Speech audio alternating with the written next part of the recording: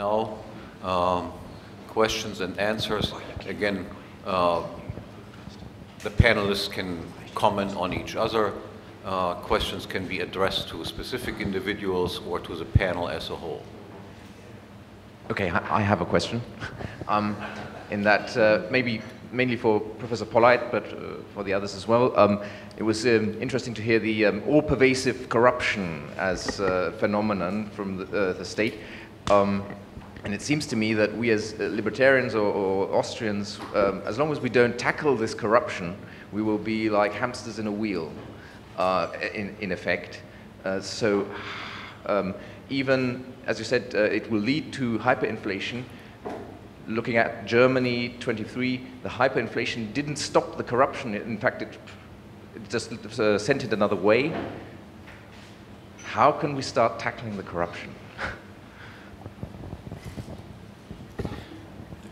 Thank you very much for the question. Yes, indeed. I think last year I put out an article titled "Fiat Money and Collective Corruption," and the idea was to identify an explanation why there is a recurrence of the boom and bust cycle.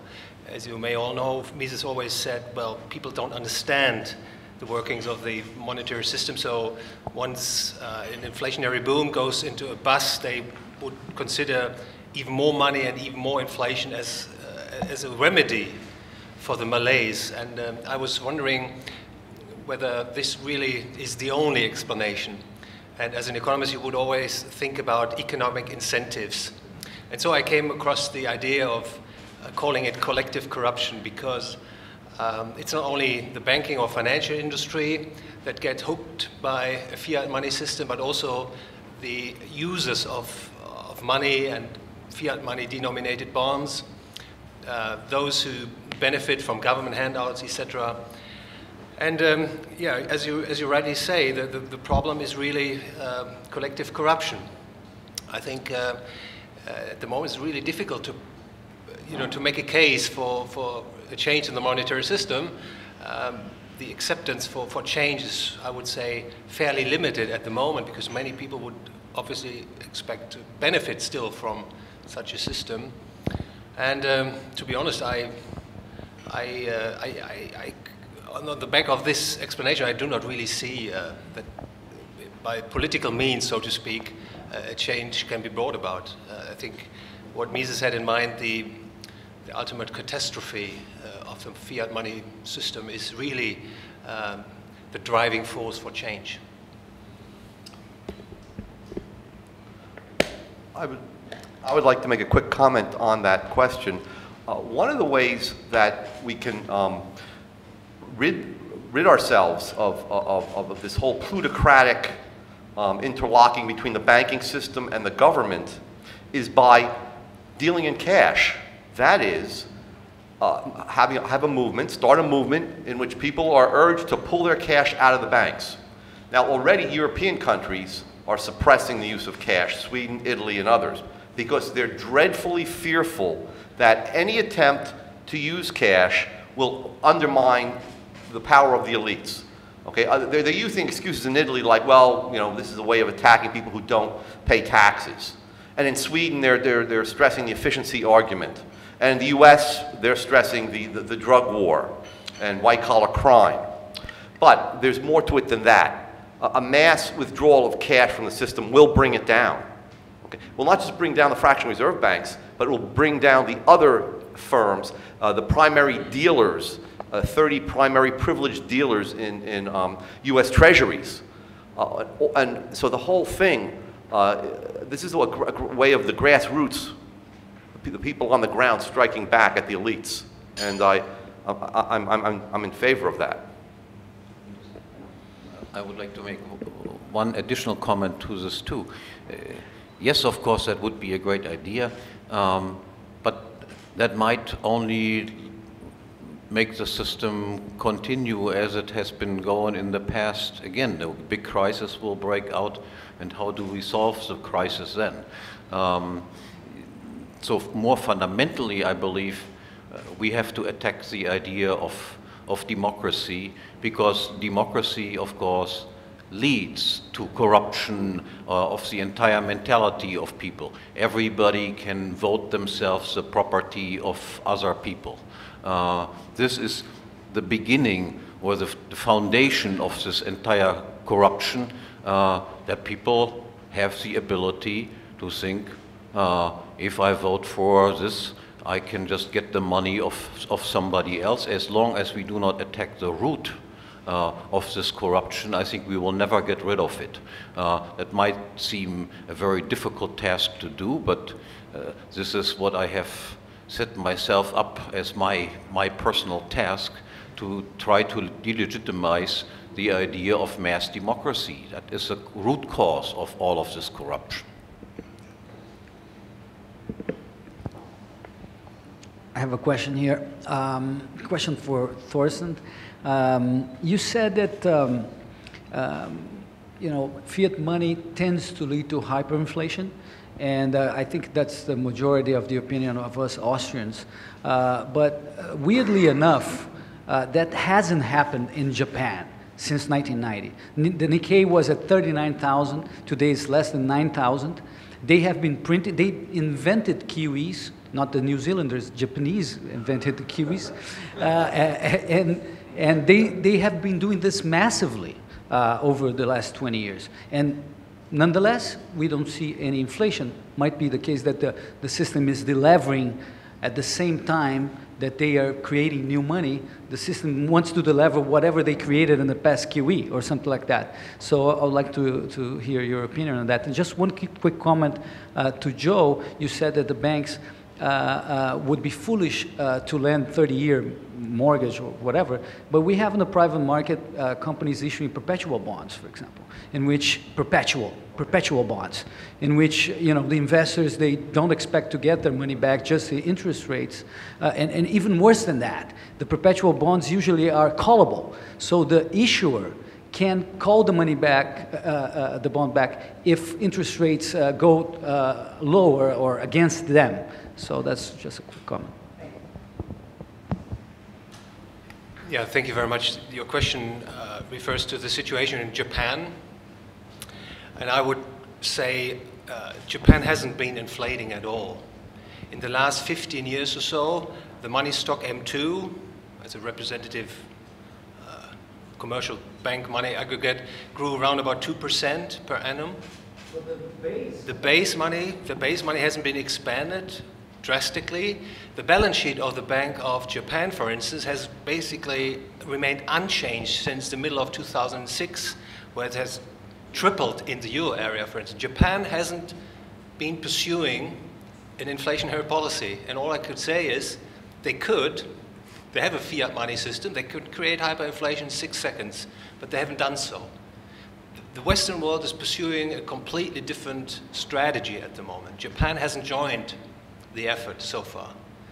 And let me just, as a final remark, say I very much agree with what Professor Hoppe said. The fiat money system is just a symptom of democracy. And so I think it's very important to stress the fact that the root cause, if you have problems with fiat money, I mean, if you think about it, you really end up in majority voting. With respect to Japan, the yen actually appreciated against most other currencies, so that seems to be an indication that whatever inflationary policy they have conducted, it is less than what we have seen in other countries. Otherwise, we couldn't explain this quite systematic appreciation of the Japanese yen. But they have a QE policy that I think includes not only buying government's treasuries or the equivalent in Japan, but they're also buying ETFs and they're buying REITs. So, and say what you will about whether the Fed is involved in that market in the United States. If they are at this point, it's clandestinely. But the open policy of the Bank of Japan is buying everything but rusty bicycles. So. I mean, they seem to be at least trying to implement quantitative easing, possibly to no effect.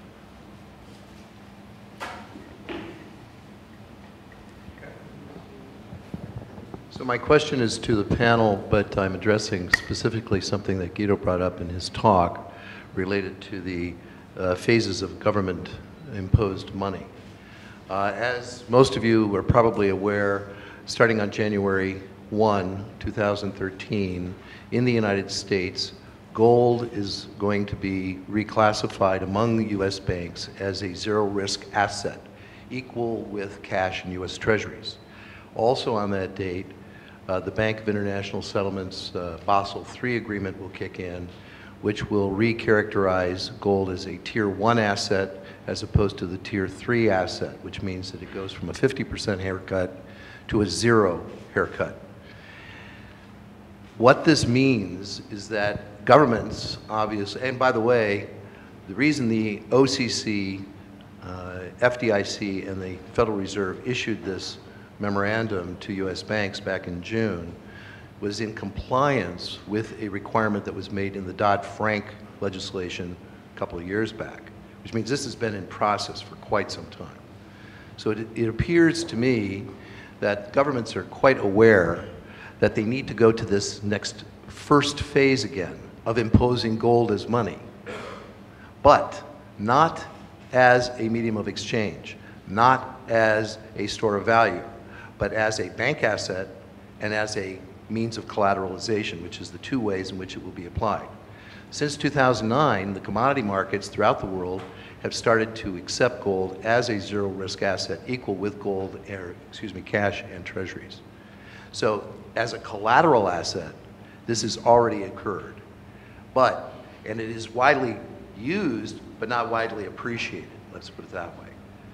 Now, most U.S. bankers are, as Doug has, I like to say, famously said, can't spell gold. They don't understand gold as anything other than a commodity, and they're very uneducated about it. However, larger banks, I think, are very much educated on it, which points to the greater centralization of banks. That's a separate issue. My question is since it appears that gold is incrementally starting to become part of government policy again, and it probably will not go to medium of exchange as far as I can see, except in some kind of minor reference to recharacterizing gold. How do you see this development, and do you see this as a significant development? I think the main purpose of these measures is to take some of the pressure of financial intermediaries. More and more citizens, especially wealthy citizens, well, they tend to read articles and analyses that are published on the internet, and you very quickly encounter some Austrian-inspired analysis, studies, and so on. And even if you just have been raised by your grandparents and so on, and they know something, well, they have some part of your money in gold or something like this. Now they see that the gold price has remained by and large stable and even significantly appreciating in the past few years. So they consider this to be a natural hedge against other forms of investment, or as a natural alternative for other forms of investment. Now that, of course, creates a big problem for financial intermediaries if the customers run away and say, well, I don't want this stuff anymore. I'm selling my life insurance. I'm reducing my bank account, and I go into gold. Please tell me where I can buy gold now. You can sell me a safe deposit, or I will rent a safe deposit from you, but I don't want to have this the investment alternatives anymore. Now that's a problem for them. And before, financial regulation made it impossible for them to offer gold-related, gold-based products. So now they will have the possibility to attract at least a part of the customer base that is running away from them. They're really running, and keep them. And as I don't think that this is a move toward gold as a medium of exchange, at least not in official policy. I mean, some people have raised this idea very, very cautiously. Right? There was Robert Zoellick 2 years ago, was the president of the World Bank. He said we need to think about ways of giving gold some role in the international monetary system. Well, some role, right? Some mythical relation, but no effective role, right? So Yeah, so I think it's, for me, this seems to be the main significance of these measures. I don't see anything more. And I don't see that this will really attain the ultimate objective. More will follow. Yeah, there are unintended consequences. The unintended consequences will likely be that people will, in larger numbers, recognize that gold should be held as cash. Even though the central banks do not like that something like this occurs, but by driving up the price of gold, more people will recognize that might be the way for me to go personally also. So the intended and the unintended consequences are not exactly the same. The unintended consequences, I would think, will go in the opposite direction of what the planners are planning. I think there is, to be somewhat cynical about this, J.P. Morgan actually advertised 18 months ago or so to be actively taking gold as collateral to make gold loans. If it is reclassified in the way that Michael has suggested in his question, the amount of reserves that banks would have to hold against that loan would come down significantly, making it much, much, much, much more profitable for J.P. Morgan to lend significant amount of money against gold. I don't think your average community bank is making any loans against gold. I remember the day when I got a call up at my office from a junior lender downstairs, and she said, "I've got somebody who wants a loan against these I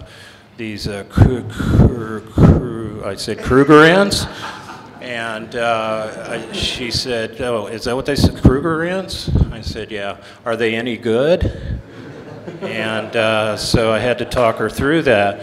But I think J.P. Morgan has a sophisticated enough and institutional enough business clientele that to go out and advertise that they're making gold loans against gold collateral is significant. And the fact that Jamie Dimon is on the on board of one of the Federal Reserve banks that's going to have a decision-making power in instituting this makes me think this is going to help one of his lines of business. Maybe another thought. I think the revolution starts not in the payment, the market for the means of payment, but it starts in the market for the store of value. People will keep fiat monies for doing their day-to-day purchases in the supermarket, grocery store, etc. But they will move away, increasingly so, from investing their lifetime savings in fiat-denominated bonds. And that is where the revolution has started already.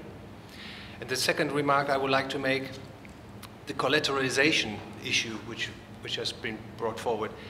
I mean, at current prices, there's a fairly small stock of gold.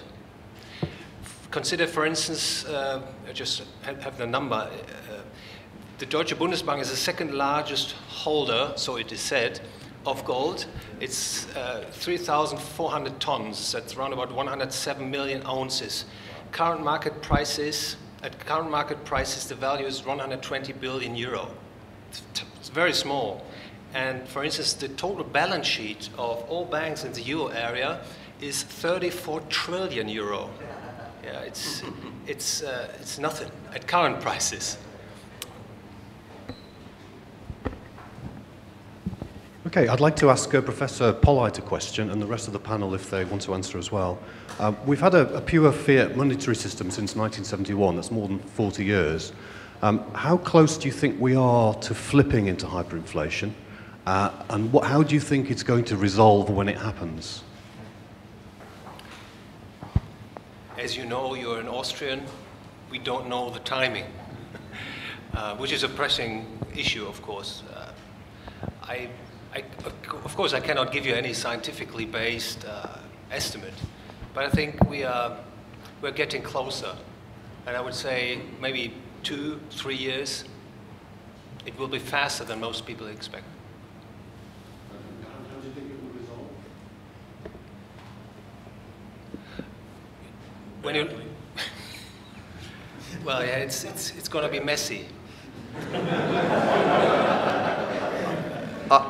I want to speak to that. What I think will happen is if hyperinflation does threaten to break out, if we get galloping inflation, I think at that point you will see wage and price controls in the United States, or so-called incomes policy in Great Britain. I think they will begin to implement what Nixon did back in the early 1970s. And I'm very fearful of that. I'd rather have open hyperinflation than to have government control, repressed inflation, as it was called during World War II. And I think that's a very real political possibility in the United States. Okay, my question is directed towards Professor Hülsmann, I guess. Since you were talking about the precious metal markets being manipulated by interested parties, I'm a bit skeptical about that, because if you look at the mid to long-term picture, say charts of the last 5 to 10 years, the bull market is pretty much intact. And as I understand it, in order to really make big moves in however narrow or wide a market, you need to actually sell or at least offer for lease physical bullion. And if this scheme should have been going on since, I don't know, conventional wisdom has it that is since the late or 90s or mid-90s, all the gold should have been gone into the investors' hands, or shouldn't it? So you want me to comment on this? Yeah. Yeah, I agree. So there's never probably any conclusive evidence that you can come up with for gold price manipulation. I think personally that the circumstantial evidence is very, very strong. And especially as far resulting from former central banker pronouncements on the issue. For example, Kevin Walsh, who has been a Federal Reserve Governing Council Board of Governors member, has stated in 2 or 3 public appearances that some of the main activities between central banks concerned gold swaps, and also activities therefore with private banks. So why should this? I mean, if you look at the typical manual for on monetary policy, you will not find this among the policy tools, right? The policy tools are always repurchase operations, buying and selling treasury bonds and stuff like this. It's nowhere gold swap, you don't find any mention of this, but that's what they do. What we don't know is the exact quantitative dimension of the whole thing. So we don't know to which extent they've been bearing on the gold prices, but we know for sure from such pronouncements and other circumstantial evidence, such as there's great reluctance to engage in any audit of the Federal Reserve and Treasury holdings of gold stocks, that it is very likely that they do this. And again, I think for me the crucial consideration is the one that has recently expressed by Martinson, to whom I've already referred to, that he said, well, our central banks are concerned about managing virtually all markets, every single market. Right? To some extent, we're living in a centrally planned economy. Why should they not be interested in the gold market? This is absurd to think that they might be interested about bond prices in the whole spectrum, right? From 2-year bonds to 10, and not interested in the gold price. This is just ludicrous. They've been buying even stocks, right? And so they do all these things and not gold. I mean, right, again, I might be wrong. I admit this is a logical possibility, but I would say that the probability that I'm wrong is close to 0.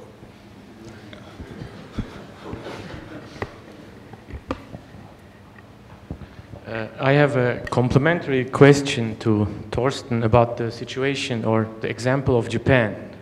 We have the European Central Bank lending lots of, I don't know the exact number, but lots of euros to big banks. And after months, it came out that banks have deposited it back to their ECB account. Can you comment on that? Yeah, thank you very much, Murat. As you know, in a fractional reserve banking system, banks keep just a fraction of their liabilities in the form of base money. In the past, it was 2%, meaning a Euro area bank having a liability in the form of sight deposits of 100 euro kept 2 euro as minimum reserves. And these minimum reserves were held with the European Central Bank, or the National Central Bank, which is part of the whole thing. Nowadays, banks can no longer refinance themselves via restructuring their liabilities, which allowed them to keep a very low fractional reserve. The central bank now fills the gap. It basically refinances all the bonds which banks can no longer place in the capital market. So it's a 100% refinancing of their liabilities. And the consequence is that the so-called excess reserves increase so drastically. And so it's a matter of fact, so to speak. It's quite natural that under the current monetary policy making, banks' excess reserves increase so drastically, and these bank reserves are being held on accounts with the ECB. So it's so to speak, of course, it's a wrong thing, but it's a matter of fact that you have the drastic increase in excess reserves. No, because I thought the banks should lend it further to the public, but they wouldn't do it. So the general price level in Germany or Europe does not go up as expected. You are absolutely is that right. because the banks are afraid of being insolvent? In textbooks, typically you would see if the central bank increased the base money supply, you have a constant multiplier, and so banks would automatically churn out ever greater amounts of credit and money. The availability of base money is one necessary condition for banks being able or being in a position to extend loans. The other condition is the equity capital base. And nowadays banks have run into big trouble. The equity base is gone. Many banks do no longer have the adequate capital to back up their risky assets. Private investors are no longer willing to recapitalize these banks. And so at the moment, central banks increase the base, but the increase in the base doesn't translate into a higher amount of credit and money. And now you think this is going to end in deflation. Well, there is a different channel through which the central bank can increase the money stock. It can purchase bonds. And for instance, if it starts purchasing bonds from so-called non-banks, like insurance companies, private savers, it sends the newly created funds directly on people's accounts, held with Citibank or other big banks or small banks. And you have an immediate increase in the available money stock. You get your inflation once people wish to create inflation. During the Great Depression in the 1930s, it was also the case that despite the fact that the base money supply was drastically increased, you did not see much inflation taking place because banks were fearful and simply increased their own reserves, with the consequence that you got the impression you can increase the money supply and no inflation will result. But this is just a temporary phenomenon. And as soon as a little bit of confidence returns, or as Thorsten just said, as soon as bonds are bought up, then you will see rapidly increasing inflation. And currently in the U.S., what Hans says also holds. On the one hand, the Fed pays 25 basis points for the excess reserves, and given that, in the face of the fact that we have very, very low returns on safe investments, the banks have no incentive to lend. And you add that to the fact that the Fed has been keeping asset prices up, so why would you lend against what are overvalued assets as collateral? So, but as confidence returns, and I think it can only return if you allow asset prices to fall to market levels, I think this money is going to begin to flood out into the system. And I may add to just what has been said. You assume, or many people assume, that these monetary policies are meant to stimulate the economy, to create jobs. But maybe you're wrong. Maybe it's a deliberate attempt to debase the currency. Or just to pile on some more, the month that unlimited deposit insurance was put in place in the United States, called TAG, that was the same month that the Fed said they would start paying 25 basis points. So suddenly you had big banks who could offer their customers unlimited FDIC insurance. If you get no interest, then the bank can turn around and put their excess reserves at the Fed for 25 basis points.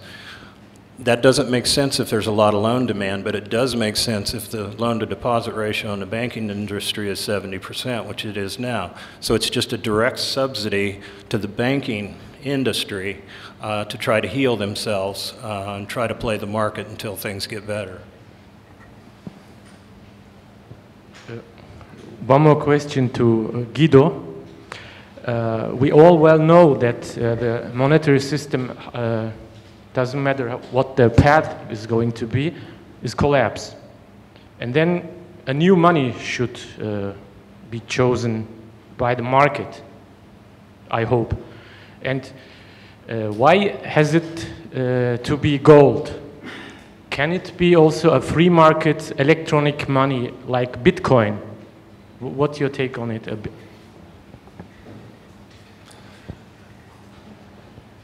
I don't think that bitcoins could become money. Right now, I mean, there's a Bitcoin community.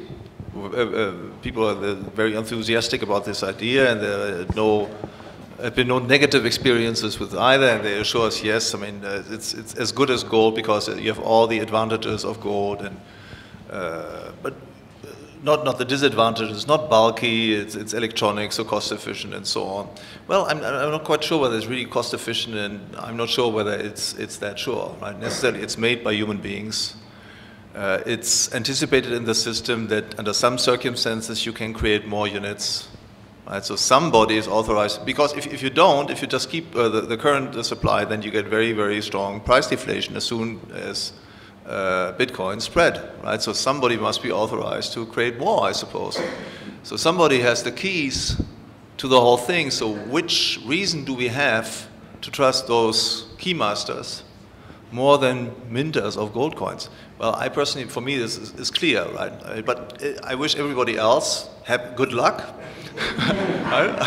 Go ahead, buy Bitcoins and sell me your gold. Go ahead. About bitcoins, you always get these sorts of questions in emails that people send you. How do you think about this and how do you think about that? I mean, you get far more questions than you would ever be able to answer. About bitcoins, I always ask people, can you explain to me quickly what bitcoins are? And then I typically get such complicated answers that I think, who in the world would ever want to hold something that an intelligent, decently intelligent person like myself cannot understand?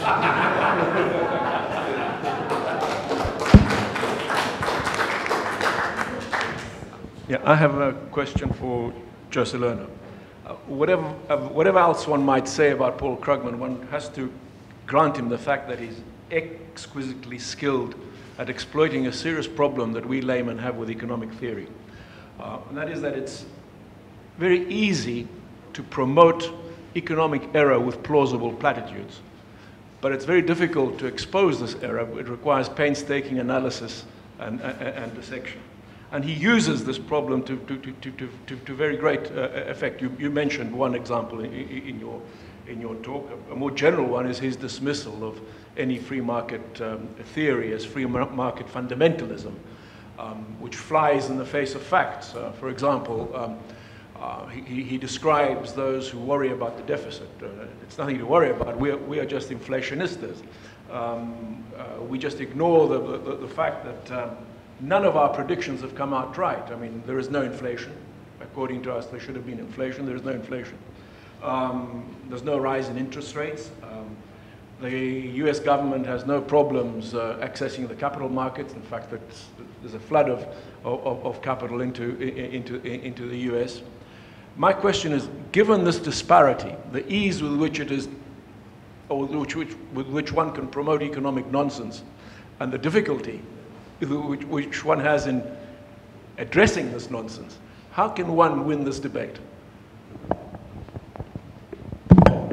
Let me just add to that. Yes, Krugman's disingenuous, and he doesn't, he speaks out of both sides of his mouth.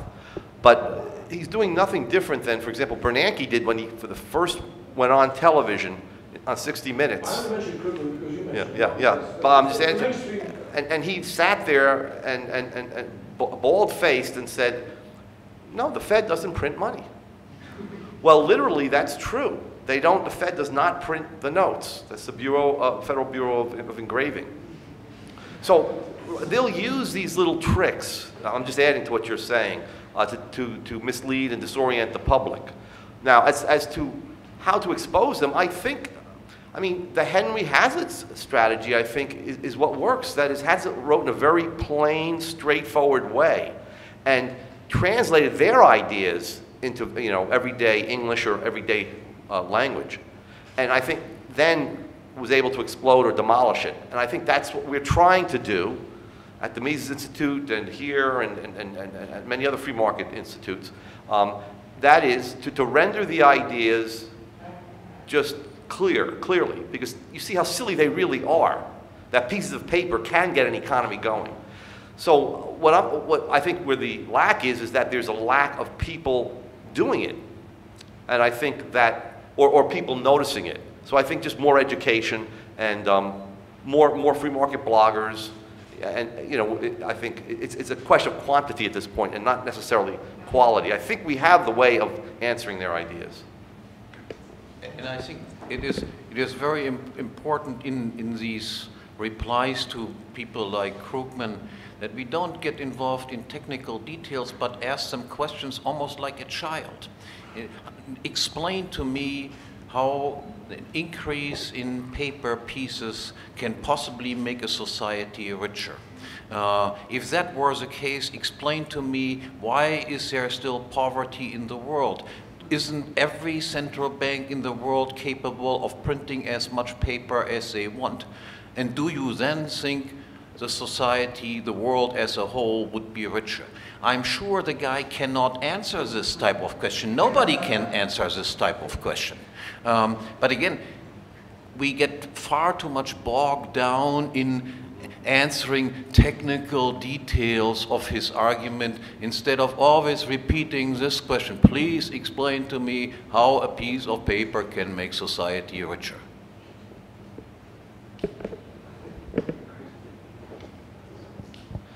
I have a question to the entire panel.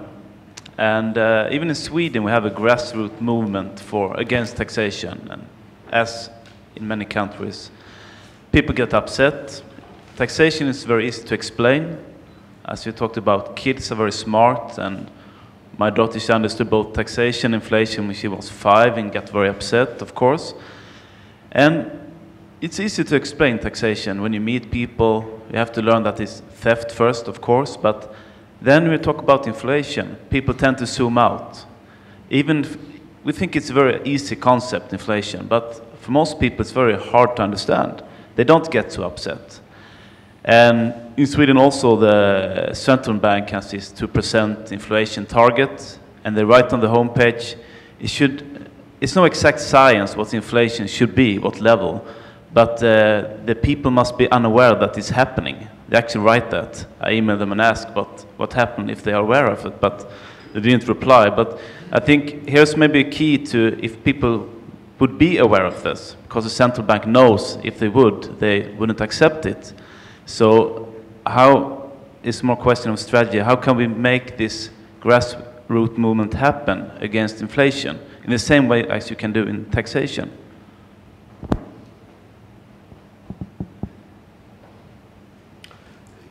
One of the things that I would say is that, and Hayek stressed this, especially after he won the Nobel Prize and he really went on the attack against Keynesians. And he said, look, the reason for inflation is that the short-term benefits are highly visible, and the people that receive the new money are wealthier, and at the same time you have a lower interest rate, so there's more borrowing, and so you do have a false prosperity. The people who have not yet received the new money, on the other hand, will not feel the pinch of inflation until later on in the cycle, a year, 18 months, whatever the Friedman's lag, so-called, is. But at that point, the government can say, well, it's really these greedy Arab sheiks that want high oil prices, or it's a failure of the food harvest. So there are many excuses to explain the longer run effects. So you are right, it's very difficult to trace through the effects if you're not an economist. But again, using the Hazlitt strategy, I think there's a simple way of doing that. Hans's, they print paper, and if this paper can buy things, the people who get the paper first are going to get more real goods, and there's going to be fewer real goods left. So, making those sorts of responses, I think, is one way to go. In most cases, people just don't care. Okay? They don't care until either one of two things happen. First thing is that the inflation rate becomes substantial. Then people become nervous and sometimes very angry. And then they start looking out for explanations. Why the hell are you doing this? And who's responsible for this? And so on, right? So then we have a foot already in the door, and we can get the message across. The second circumstance is, and that is what happened in the US and in some European countries, is the revolting subsidies and bailouts granted to the financial industries, in particular banks. So then people too become upset. It is morally revolting. Right? And so then too, we get a foot into the door, and that is why today there is a Ron Paul movement in the US. It was very strongly inspired by bailout policies in the fall of 2008, which on top of this he had announced and anticipated. And why this also to some extent has happened in Europe, especially among people interested in financial questions.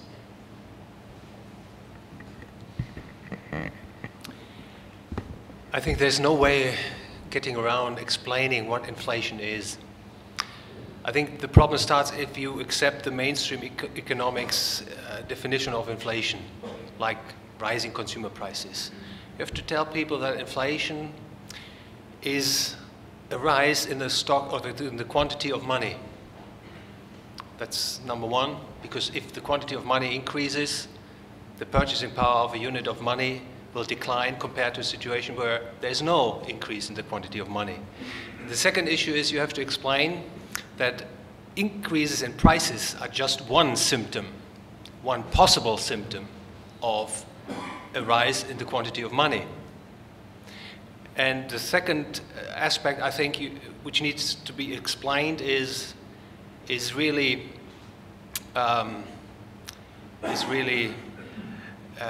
the Cantillon effect. Telling people those who receive the newly created money first are the great beneficiaries, and those who receive it later or receive nothing from the new money balances are the losers. And so, you can refer to the current situation. Ask your friends why, for instance, just banks get a rise in the quantity of their money balances, and not all of them, all people, right? There must be something to it, a reason. But again, I think if you accept the mainstream economic definition of inflation, you're going to lose the battle. Again, I think simple explanations are always the most effective one, and also are the ones that drive home a moral point. So, for instance, you can explain, imagine, you tell your child, imagine you could just, in your basement, print $100 up. Would that be good for you? It would be great. can buy something. And then you would ask, then you ask the next question is, do you think society as a whole gets richer because of this? No, he would really say, no, I will be better off, but society will not be better off. I have now more goods and other people have less goods as a consequence of that. And he will recognize that that is just fraud, ridiculous thing that is going on. And this sort of stuff goes on every day. Hello, I've got a question for the panel, I suppose starting with you, Guido. Over the last 30 or 40 or 50 years, hyperinflations have become more common, and they're normally associated with crumbling political regimes, which makes you rather worried about what's going on in Europe. And the boom-bust cycle seems to have accelerated in the last, say, 15 years and also grown in magnitude. But even so, collapses and crashes are relatively rare occurrences. And the total and complete purging that many Austrian economists dream of has probably never really happened.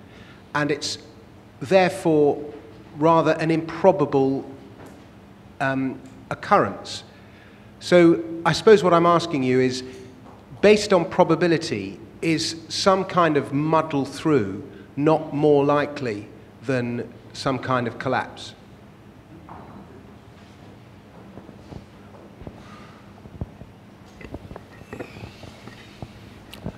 Well, I agree that we're not, well, first of all, I agree that hyperinflations are relatively rare, especially in countries where you have some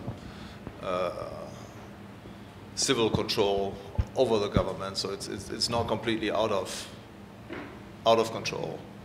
It's not that rare. I think so far we had 56 hyperinflations in history, and short of 3 or 4, all of them were in the 20th century. So in the 20th century, it was quite a frequent event, especially after World War II again. Right, so and so far it's true in Western Europe and in Northern America. We've been spared this fate because we didn't have banana republics. And the question is, are we not turning very quickly into banana republics right now? And that would increase the likelihood of hyperinflation. It's true, we're not yet there.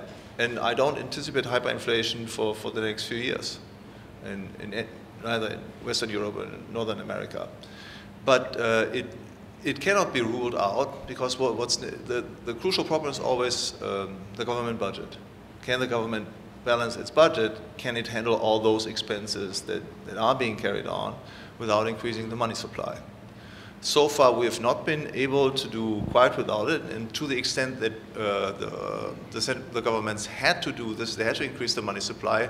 They did this under very favorable circumstances, because we were in a general economic crisis, and as a consequence, there was a flight into what is generally considered to be a safe asset, that is government bonds.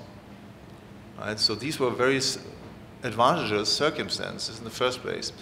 And in the early stages of a hyperinflation, there's something else that happens that also dampens the effect of an increase of the base money, namely that financial intermediaries shrink. Typically, they shrink. Because people, if they're confronted with money that is losing its purchasing power very fast, they don't keep it on a bank account, or less and less so.